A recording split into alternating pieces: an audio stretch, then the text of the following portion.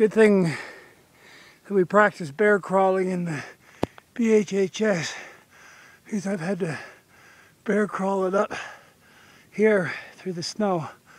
I got snowshoes with me, but I don't want to put them on yet. This is great work. It's incredible up here. It's a bit of a panoramic view.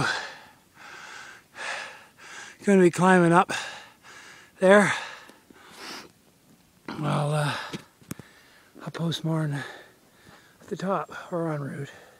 One of the tricks here, I've been up the side of the mountain for over a year, is finding the trails through the woods. I can't see any markers besides the trees, so I have to go on intuition, or sixth sense. I don't have a compass. I don't have a map. Map wouldn't do me any good. This is tree A, this is tree B. So I have to feel my way up. This is part of the BHHS training that I like to incorporate, is getting past the physical, off the grid. So I'm definitely off the grid here. Let's hope I find my way to the top. Halfway marker. I found the path through the woods. And we continue.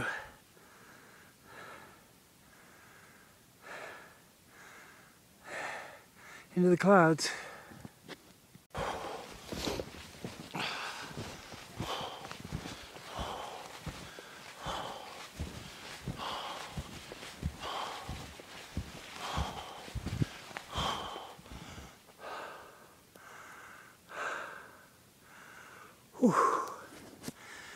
A bit of deep snow to get through. It's so pretty up here. Quiet. Have a listen.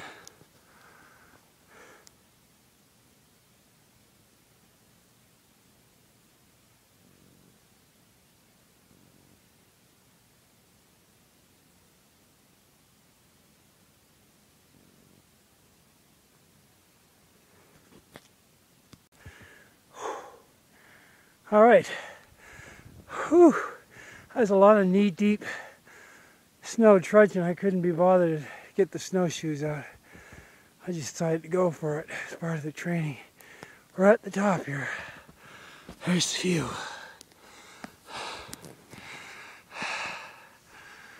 Whew. As you can see, there's bigger ridges to climb. So I'll be doing those next. All right, and now for the run back down. Oh, we did it. Well done.